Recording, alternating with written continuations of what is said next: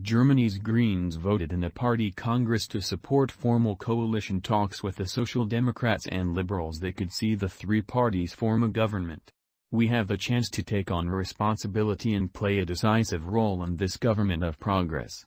We are happy to face this responsibility," the party tweeted on Sunday after the vote paved the way for formal negotiations to take place.